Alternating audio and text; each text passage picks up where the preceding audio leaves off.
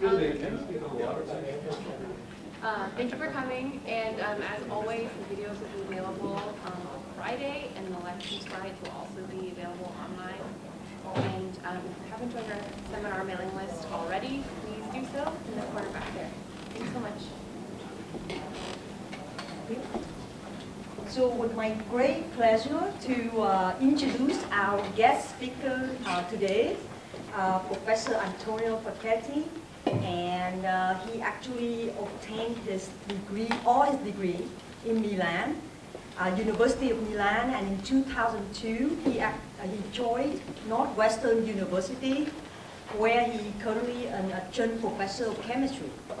And he also a co-founder and currently the Chief Scientific Officer of Polyera Corporation. So some of you work in organic semiconductor, you know Polyera. And he also actually won numerous awards, and a number of us here also use some of the material developed by Polyera and 2200, for example. So I named just a few big prizes. For example, he received the 2009 Italian Chemical Society Research Prize. And then he also received the Team TechX Printed Electronic Europe 2010 award. And then he also, in 2010, was elected as Kavli Fellow. And the 2013, he was selected as the Fellow of the Material Research Society. And so the list go on, but I will not take more time. I'd rather give him the time to present today. So please join me to welcome Antonio. Thank you. Thanks. Thanks so much. It's really a great pleasure to be here. Thank you again for your kind invitation. And today I'm going to give you a little flavor of what we do in the field of opto-electronics, which is quite broad. And I'm going to give you a little flavor of the things we do at Polyera and some of the results which are we publicly publish as a Northwestern University as well. The outline is quite long. I'm going to start with a brief introduction about Polyera and a summary about the research activities we have done in organic transistors. This is going to be a very brief summary of what we have done. And then most of the talk is going to be relating on the work we do on organic solar cell, looking at, give you a flavor about some of the donor material we have developed, starting from a small molecule and going down to try to stabilize the morphology of these blends. Looking at all polymer blends, again for OPV, look at the effect of the blend morphology and the variation of the donor. Look at a little bit about chemistry. It's been quite challenging to synthesize some of these polymers, so I'll look at some chemistry, how to make them using different routes. And then at the last part, if I have enough time, I'm going to show you some latest result about using metal oxide alloy as an interlayer to enhance charging extraction from the OPVs.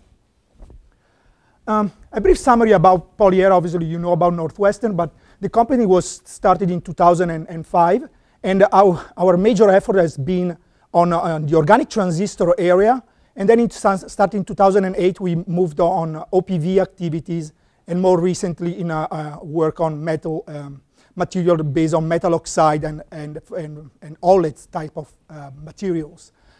We have three facilities. One is in Skokie, where we do all the chemistry and materials development. One in Taiwan, where we do formulation, process engineering, and customer support. And the third facility, which opened just a few months ago, in San Francisco, where we do actually product design and integration and really try to invent a new product based on the materials we have developed. Right now we have 85 employees, and most of them are in the R&D, and these are some of the funding the major funding we received. And the mission of the company is really to develop materials. This has been our traditional mission, but more recently also we are really designing the product to drive the utilization of these materials. What kind of the application we have been looking for? Looking at our mobile wearables and circuitry for Internet of Things. So these are the products we are actually designing in San Francisco. And to do that, we need the transistor as a backplane or as a base for the circuit. We've done some work in this area, both on the chemistry, developing materials as a semiconductor and the dielectric, looking at some charge transport, charge injection, and looking at trapping at this interface, and also looking at different architecture, how to fabricate these type of devices. The core expertise, I'm an organic chemist by training, so for me it's been quite fun to think about the new building blocks to put together. These are some of the latest we have developed based on this body pie or these alkoxy TVT systems or this TNO type of coronine type of structures. I'm not going to talk about this today, but I just want to give you a flavor of what we do. What can we do with this material? We can put the semiconductor, the dielectric, the passivation, surface modifier, all on plastic, and we can get transistors which perform quite nicely. You know, what is the competitor in this technology? Is amorphous silicon. So we are looking at mobility on the order of between 0.2 to 0.8. So these organic transistors can reproducibly achieve this type of mobilities. They can be deposited over a very large area, and we look at that, what is called bias stress or stress experiments at room temperature or at different or higher temperature, and all are comparable to stabilized amorphous silicon. So this really gives confidence that these materials are good enough. We also look at the topology of the semiconductor, and we have developed a machine which can really analyze all the topology to make sure the grain boundary distribution is homogeneous throughout the wafer or the substrate. And then when we have all of these things, we can put them together. These are some prototyping we do in Taiwan. And these are typically, if we use for a backplane, for example, for this type of displays, typically there is between 1 or 2 million transistors. For this particular prototype, there is about 500,000 of organic transistor. And then they have all worked together in concert. And we can laminate, for example, a front plane. And then these can be work all together. And this is an example of things we could do based on the backplane technology using organic semiconductors. So these are good enough. If you want to make circuits, we don't only need a type of polarity of transistor. You need both polarities because CMOS complementary circuits are more robust. So this is something we have developed. These are actually gravure printed transistor which can be put together, and then we can make circuits based on this. And there is a company in Europe for which we have been working to try to, for example, make very simple circuits based on very few transistors which can monitor temperature or monitor very analyze very small things. So it needs very simple circuits. The only thing I'm going to talk about, I want to just give you a flavor about some of the results we have been looking at recently in the organic semiconductors. For those of you who are familiar, the N20200 is a polymer which has this type of structure, something we developed a few years back. It's quite a nice electron conductor. We can gravure printed it, but the best architecture is typically a top gate architecture where the source and drain are gold. Okay, gold has been traditionally the best electron injection metal for these N-type semiconductors. But we want to do this by gravure printing. So recently we have been moving from an architecture which is based on gold from an architecture which you want to use PDOT PSS. But we really thought that PDOT could never really effectively inject electrons in this type of polymer. This turned out actually to be untrue. We made these printed circuits where PDOT PSS, initially we functionalized the surface of PDOT PSS using this amine type of polyamine type of structure to modify the work function with the hope to have electron injection. But it turns out we don't need that. Also, if we don't have any functionalization of the PDOT, we can get quite nice device characteristics. We see a little contact resistance here, but quite decent IV characteristics. So this actually opened the opportunity to explore different type of PDOT where the pH can be varied, and we can have quite nice IV characteristics again here with quite decent mobility between 0.1 in the linear parts of the plot from 0.1 to about 0.3.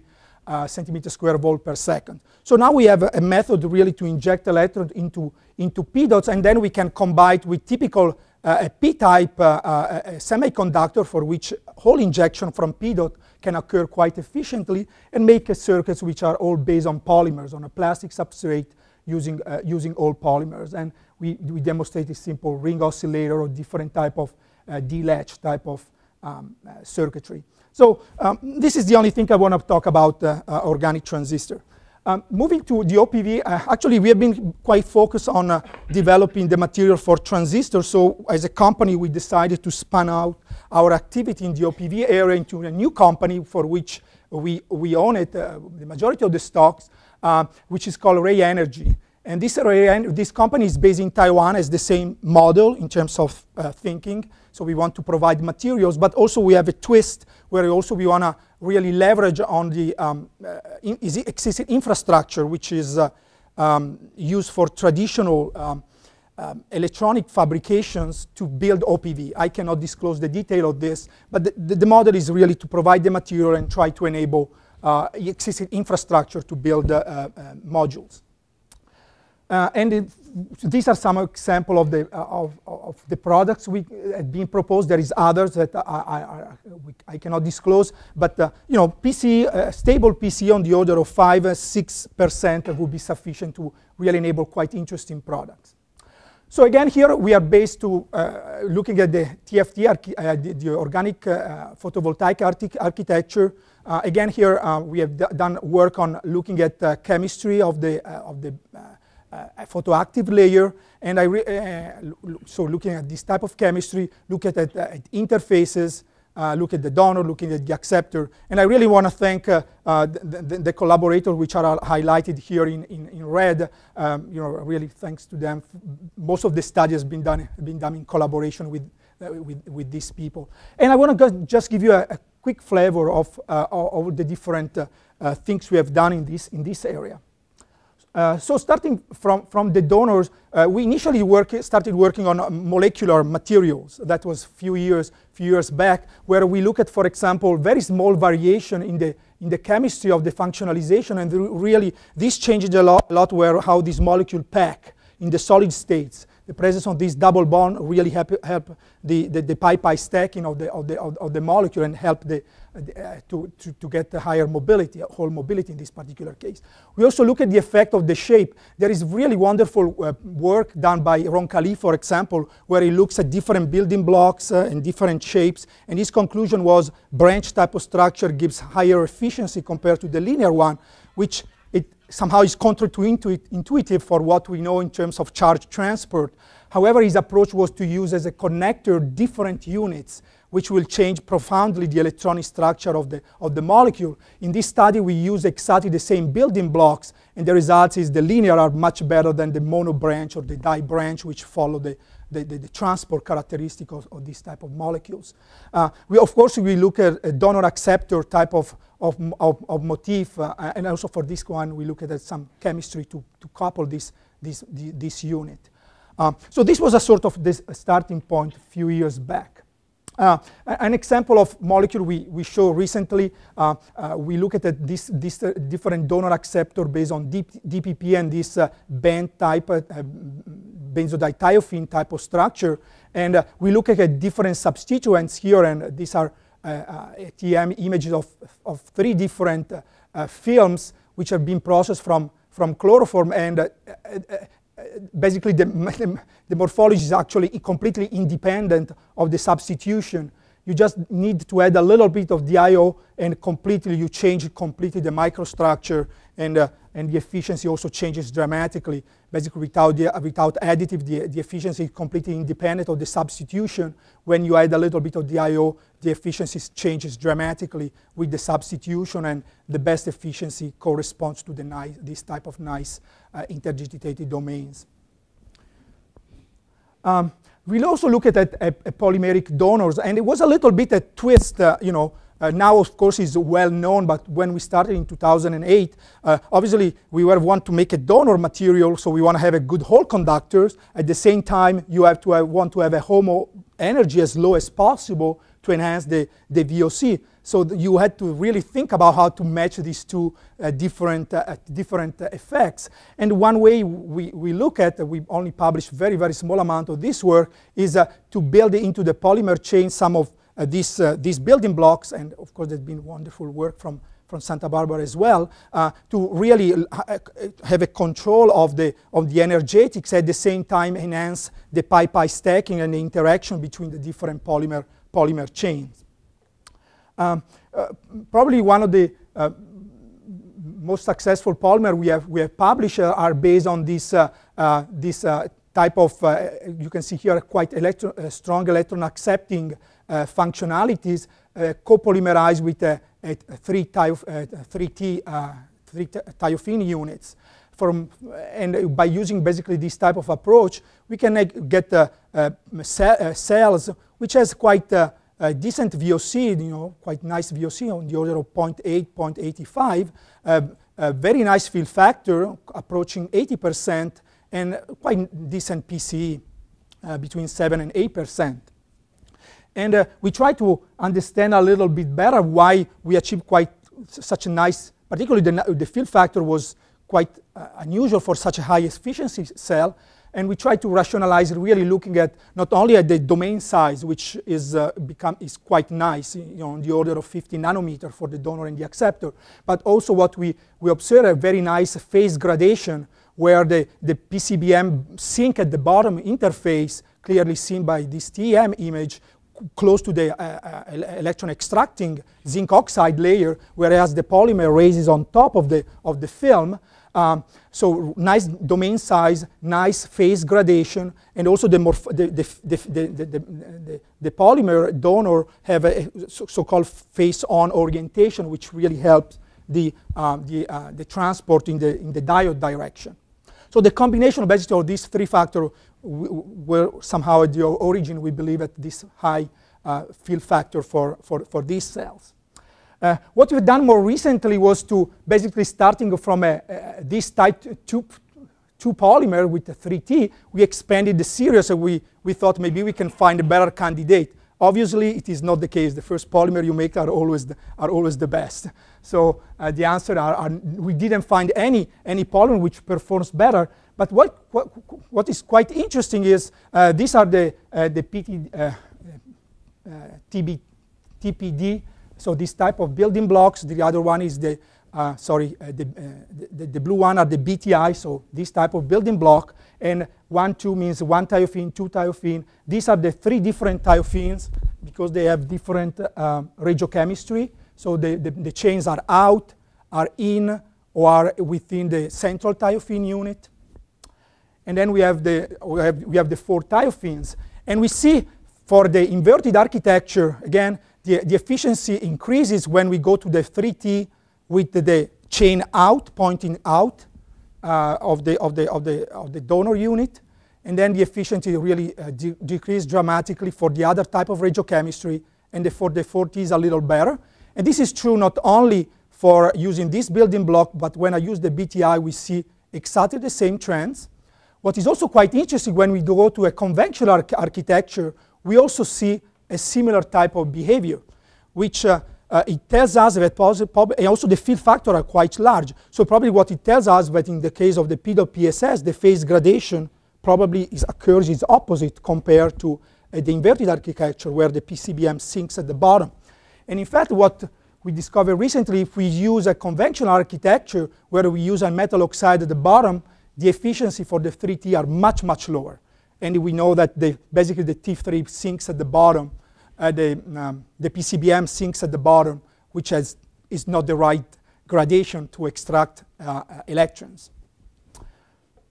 And we can rationalize the trends for the different regiochemistry, the different oligothiophenes based on, looking at domain size, looking at X-ray. We also did some spectroscopy. So one of the major problems, and let me go back 1 second to this type of phase gradation. One of the major problems of this morphology is really not thermally stable. You take this cell, you anneal it at just at 100 degrees for 15-20 minutes, and the efficiency decreases to about 50%. And we really see this PCBM which start crystallizing and going on top. So this morphology, which comes without any design, is just fortuitous, is not, unfortunately, is not stable. So one way we try to stabilize the morphology is using some cross-linking chemistry, using this azide, which is a known approach. But we really thought about an azide which could do a job specifically for PCBM or for fullerene, not for polymers. And basically what you need to do is have an azide which first of all is stable. It's stable enough in such a way that you can you heat it up and it doesn't decompose to form nitrine, which nitrine will react with everything. Okay, we react with the acceptor, we react with the polymer.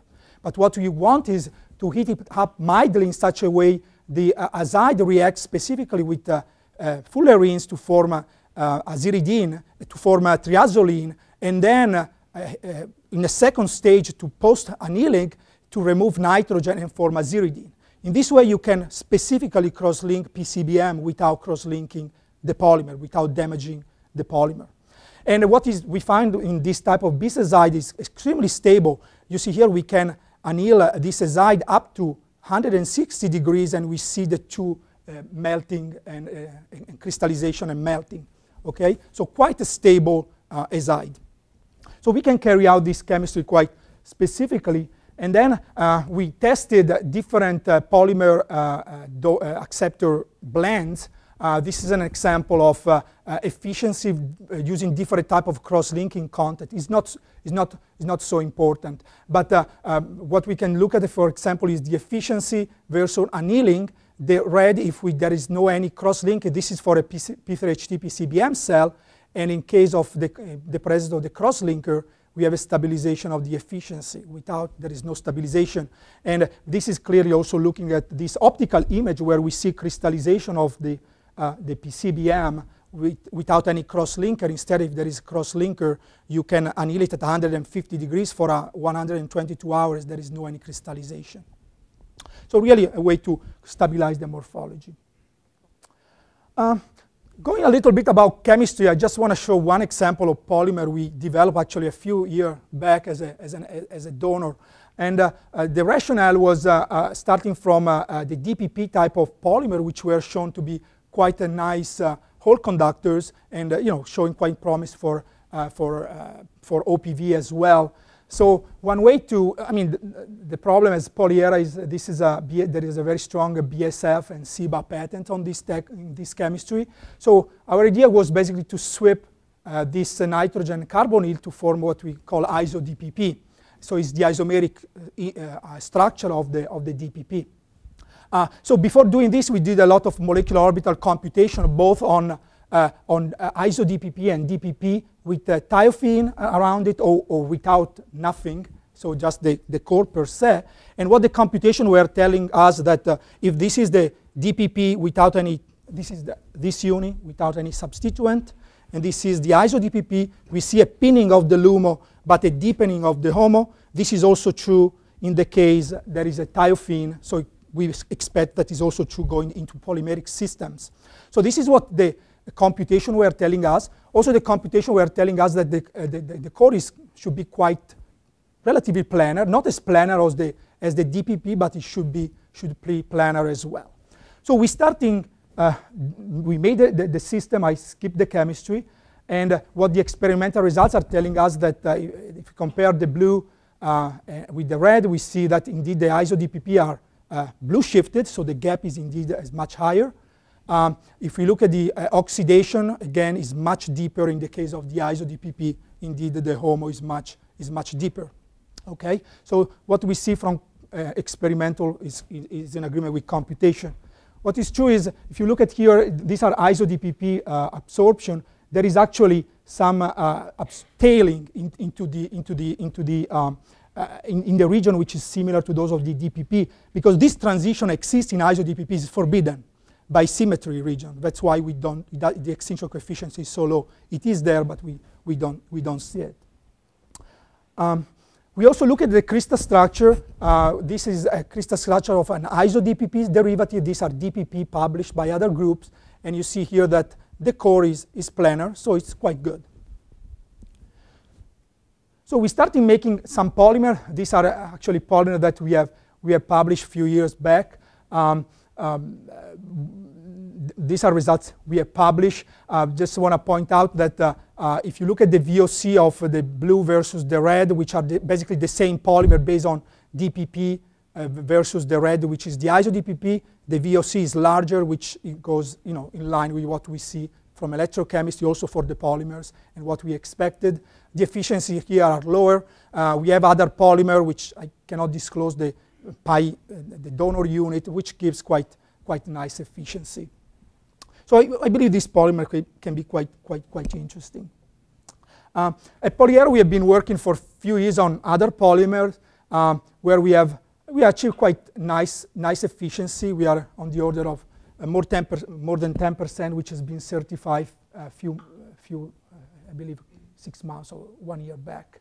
A customer also, we achieve quite nice efficiency. So we are quite happy in terms of efficiency, but this is actually not the major concern. The major concern is how this polymer can be processed, can be resynthesized, are reproducible, are stable.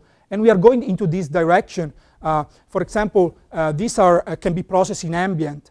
These are examples of blends which has an efficiency on the order of 8%, which have been processed in air or under nitrogen, and they give exactly the same IV characteristics, so this is encouraging. The cell have to be encapsulated, but the ink and the spin coating or the blade coating can be done in ambient condition.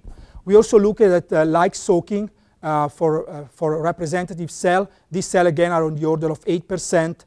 Here we are about 21,000 hours. The retention is on the order of about 90%. So it's quite encouraging results. And these are some examples of modules which has been produced not by us, by some customers. Let me now switch gear about some of the polymeric acceptor or acceptor works we have done. I apologize here, there is one problem with the view graph, but we have been working on some of these systems mostly through collaboration and looking at this is work done here, of course, in Santa Barbara. Looking at, for example, the effect of the regioregularity, how it affects the transport, but also the efficiency. It's been quite difficult, actually, to make this regioirregular polymer. It's very easy to make the regioregular. It's very difficult to make the regioirregular polymer for the naphthalene. And we're also looking at, for example, how the miscibility between the two different polymers compares and how it affects the domain size. This is work with Lin Lu. And also we are looking at different type of acceptors. But today I want to just give you a little flavor how we started the work on polymer blends. Obviously the motivation is, we had a very good, there has been quite nice results on this type using fullerene type of derivatives. Actually, the field was open, as we know well, mostly looking at this type of blends. The efficiency has been traditionally quite small. The way we started is actually from our transistor experiments. We thought we had a very nice N-channel. We look at that P3HT. We look at the complementarity into the absorption. This is quite complementary.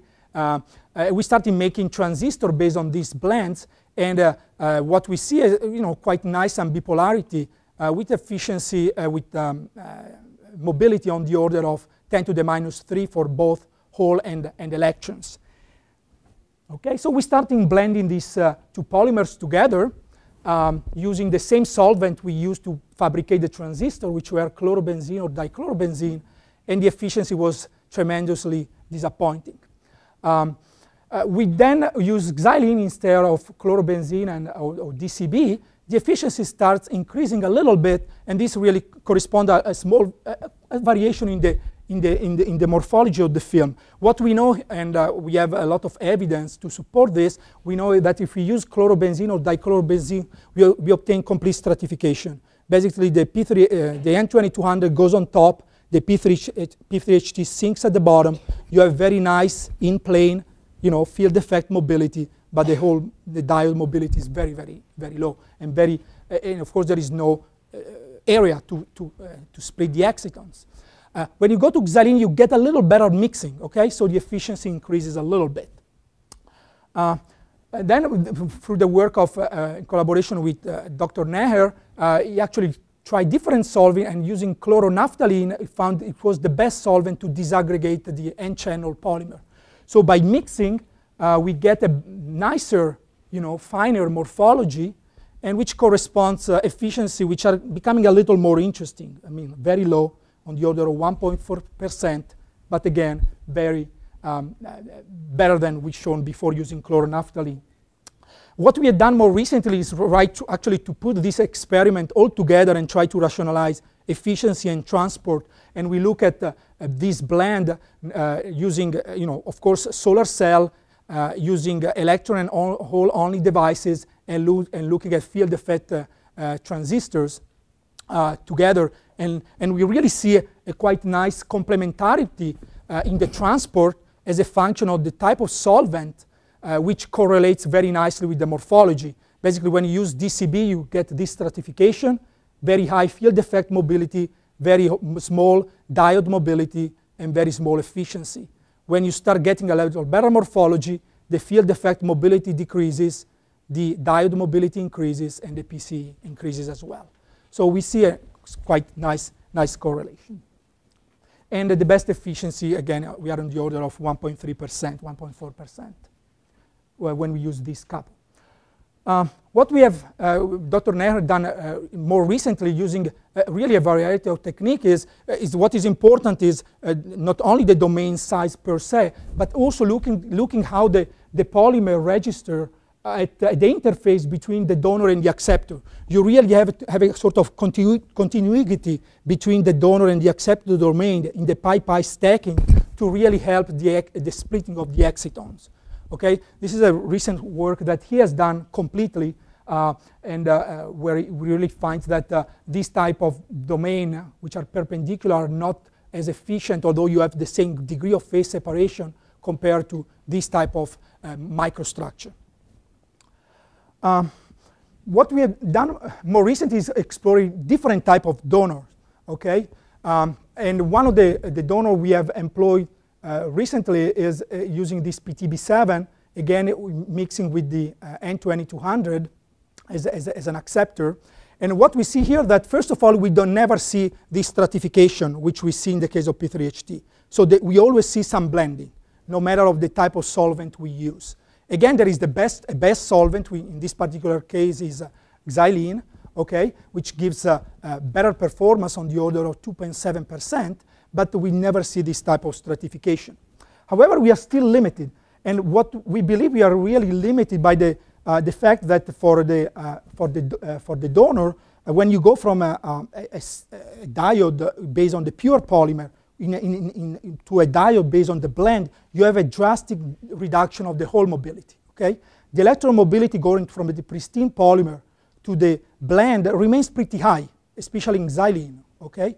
But in the case of the donor, you have a drastic reduction of the hole mobility. And this is because PTB7 is poorly crystalline, and when it's blend, it becomes even less crystalline. So it completely loses hole transport in the blend. So we really need to get a donor polymer which preserves this crystallinity in the blend. And we find in this type of donor polymer based on this naphtho-bis thiadiazole type of functionality, this type of polymer. This type of polymer, first of all, we can mix it, and if we use the right solvent, we get the domain size, which we have been accessed using different technique on the order of 100 nanometer. They're still large, but they're good enough. The polymer remains quite crystalline, but also in the blend. And then when we look at the mobility for the pure polymers and in the blends, both the hole mobility and the electron mobility remains very comparable, and the efficiencies start becoming more interesting on the order of 5%. So we are really going to the right direction. We have also polymers that behave much better, which I cannot disclose at this point, but in this way, we feel all pumped up to continue working on this area. A few years back, we certified on the order of 6.5%. For this particular one, we are on the order of 7%. we are just slightly higher, 7% now. So these polymer-polymer blends can really achieve the efficiency closer to C60 at least derivative. I also want to briefly touch about some of the synthetic routes, and I want to go back to this polymer because it's one we have been actually producing in quite large quantity. And people have been using for several type of application. Traditionally, we make this polymer using a steel type of coupling chemistry, which is actually extremely efficient, works beautifully as a matter of fact. We scale up this chemistry up to about 250 grams with very good reproducibility in terms of electronic properties. The big problem, you really produce a huge amount of tin, which has to be discarded and has to be processed. So one way we work is to replace to not using tin, and this is mostly working with Dr. Curie, where he found that if you use highly activated zinc, it basically transfer an electron to this naphthalene diimide type of structure, which really activate the carbon-bromine bond. And this then can be efficiently polymerized using nickel chemistry. We can make polymers which gives quite comparable molecular weights, and then we can make devices, for example, transistor or solar cell, which have quite similar performance. So this is definitely a way to avoid tin. More recently, the big problem when you use nickel, is not such an active metal. So you really it's very difficult to have very high molecular weight. So recently we have been using palladium to replace nickel, and we actually can tune the molecular weight over a very large dramatic range. Really get very, very long macromolecules. And with this one, we can actually spin coat films which are from a very, very diluted solution, make basically fibers which are sub-monolayers. Sorry, the fiber are on the monolayer thickness, but the coverage is sub-monolayers, and we can get quite nice, still nice, considerably device characteristics for basically such a low coverage device. This is the nominal mobility, not scaled by the actual coverage, the channel width of these devices. And we can act this trick when you use the high molecular weight. When you go to lower molecular weight for very thin film, the film de-wet. Basically, the polymer cannot retain the microstructure when you spin it. But definitely, this is a new entry that where we can explore polymer-polymer blends with really a dramatically variation in the molecular weight, and we could actually, since the solubility of the high molecular weight is very low, we don't need a very soluble polymer. We can actually think to spin first this polymer and then spin the donor polymer and really study very, very thin devices and the splitting of the exciton for this type of very ultra thin films. I don't know how to do these experiments, but this is what I'm thinking. Another thing we have been doing is there is actually one product that we make using HEC type of chemistry, which again works quite well. The problem is the best solvents for this type of chemistry are typically quite toxic polar solvents. Okay, so an idea was to replace this solvent with a much more friendly solvent, such as gamma valerolactone, which is produced by biomass as a byproduct. So we look at that, first of all, our chemistry at the monomer level to find the right condition in terms of temperature, concentration, time. And then we apply this to, as an example of polymerization, to make a TVT type of structure. We make also TVT, but different type of HEC type of coupling reaction. This is one example. And then we look at two parameters. First of all, for the polymer made using NMP and gamma valerolactone, we look at how much palladium remains, and there is actually much more what is called leaching of palladium. This is very typical when you use highly polar solvent. You have much less leaching of palladium when you use gamma valerolactone compared to NMP. And then we look at also efficiency and transport, and are slightly smaller when you use gamma valerolactone compared to NMP, But this is because the molecular weight of this polymer is still not optimized. It's lower compared to the one we achieve using conventional HEC chemistry. So right now that we found the right conditions, we have to push to try to increase the molecular weight. Okay, the last few minutes, I don't know how much time I have. Yes, last 5 minutes. I want to talk a little bit about some interfacial layer because obviously great work came out from here. It's an area we have been working a few years. We actually looked in the past 2 different chemistry approaches. One using actually self-assemble based on, in the first paper, and the second paper is not here, where we use basically a chemistry where we can self-assemble on a metal oxide surface using an exponential growth. So you don't deposit one layer at a time, which is typical in silane chemistry. But here, when you add to dip 1, 2, 3 times, you don't grow 1, 2, 3 layers, but you grow 1, 3, 5, 8, much more. And this is because of the coordination that occurs. So this was our first approach to change the ITO energetics. And another way we did it is to use nanowires. And for example, here we use perfluorocopper-phthalocyanine nanowire to grow on the ITO, and then to deposit with zinc oxide to enhance the charge extraction at the interface. However, today I just want to very briefly talk about a quite new work using metal oxide. And really the idea is to I mean, obviously, what is an ideal metal interlayer? An ideal interlayer would be something where you can broadly change the energetics, but you don't change the chemistry at all. Obviously, there is a wonderful way to change the energetics, using self-assembled monolayer, polyelectrolytes, a different type of metal oxide on top of metal oxide, but there you have huge variation of the chemistry. We started looking at this by changing by looking the ITO basically. We wanted to look at the electron extraction. And we look at the electron extraction because right now there is very much more acceptors which have a different energetics. So the idea is, can we find the right interlayer which match the energetics, and is this important? So how can we do this? So the way we did it is basically to use a matrix oxide, which we pick indium oxide and zinc tin oxide as a matrix, and then we use gallium oxide as a dopant. And if you expect that the conduction band is based on s orbital, and you doped a heavy element with a light element, you expect a broadening of the band gap and a high rising of the conduction band and deepening of the valence band. So this is what is well known from computation on crystalline oxide, and what has been shown for some selected metal oxide. So this is the idea. We can fabricate this spin by spin coating and annealing, which changes between 200 and 350 depending of the matrix.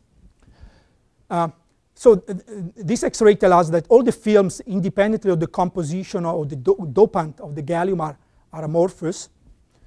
They are also quite smooth. We look at the different techniques, it's a combination of UPS, optical spectrometry, and low energy inverse photoelectron spectroscopy, and we experimentally measure the energetics for the conduction and the valence band by changing the gallium content into indium oxide and into zinc tin oxide. And basically we see a sort of continuum in the energy where we can, basically by interpolating the data, now we can pick the energy of the matrix or the interlayer by simply choosing the amount of gallium. So we can have a continuous in the energetic variation from about 4.6, 4.7 up to about 3.3, 3.4 by simply vary the gallium content into the two matrices. And this can be predicted a priori.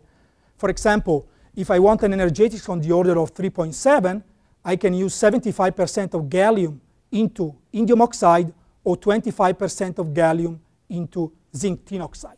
So in theory, this is true. I can use these two interlayers, and I should get better extraction for those composition of gallium. So this is what the theory. This is some of the experimental results. For example, here we use PTB7 and one acceptor, ICBA, with using the two composition. So this is ICBA, or the order of 3.7. Just look at the efficiency.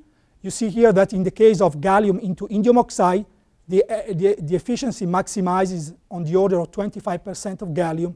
In the case of the zinc tin oxide, it maximizes on the order of 75% of gallium.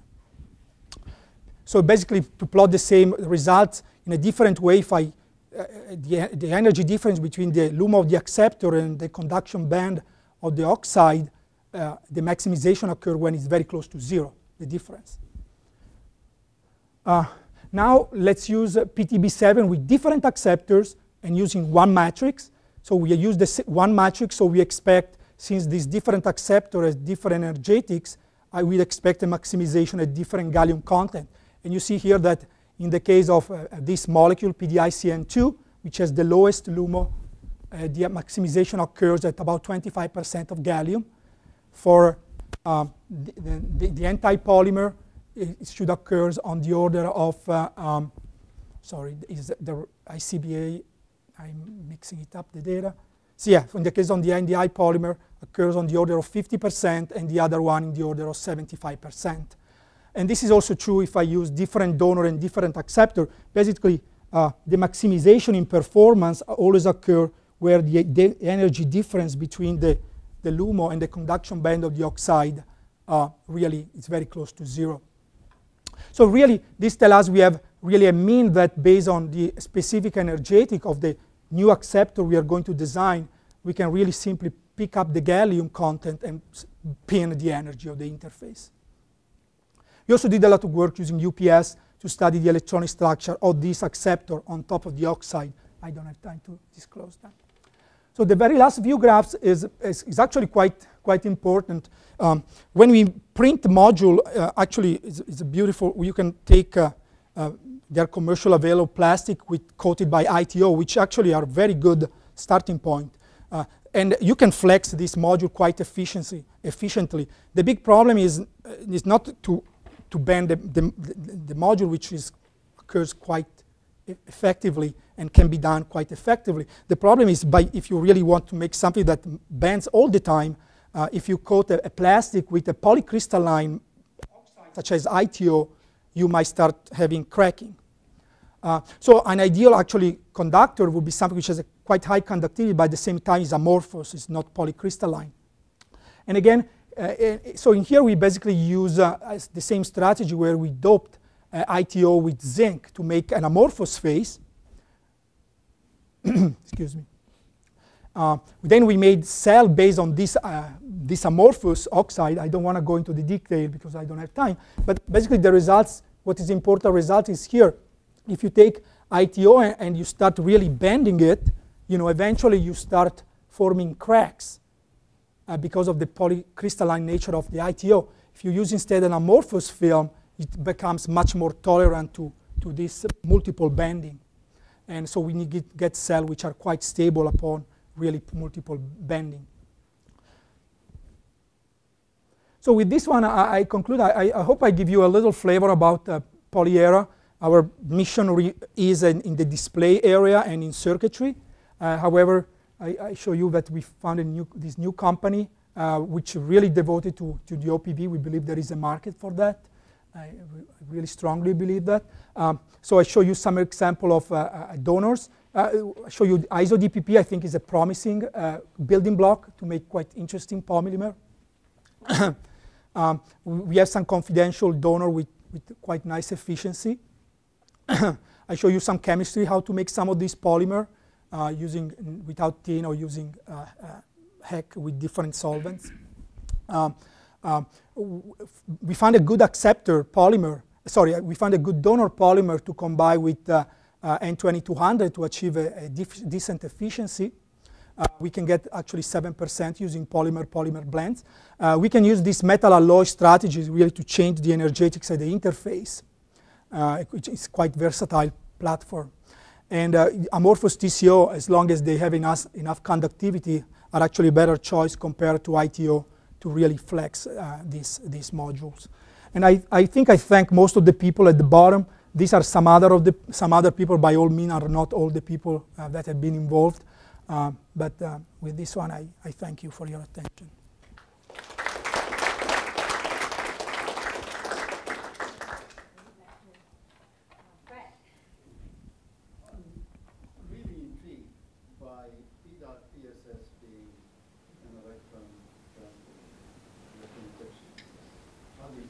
Yeah, well, actually, that's why I show it to you guys in a section that I actually had this view graph, the last minute. I don't have a very good explanation. What